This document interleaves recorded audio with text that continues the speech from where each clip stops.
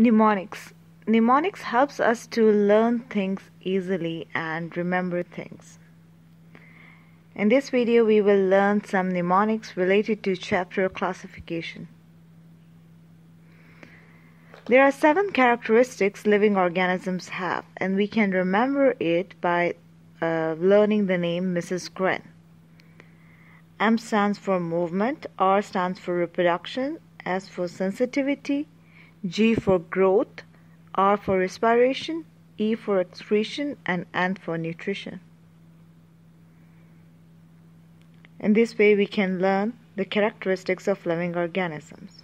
In order to learn taxonomic classification, we can remember a sentence which says, "Dear King Philip came over for good soup." Dear King Philip came over for good soups represents domain, kingdom, phylum, class, order, family, genus, and species. In order to learn 5 kingdom system of classification, we should remember the sentence which states, "Bees prefer finding pooh bear alive."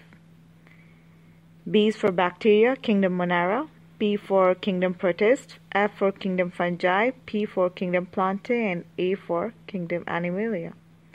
Invertebrates without legs can be remembered by the name man, which says mollusk, annelid, and nematode.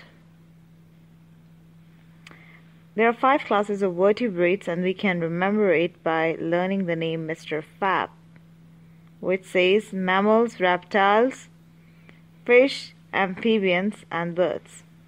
Invertebrates with legs, that is arthropods, their classes can be remembered by learning the word chami, which states crustaceans, arachnids, myriapods, and insecta. That's how we can remember the names. Thank you.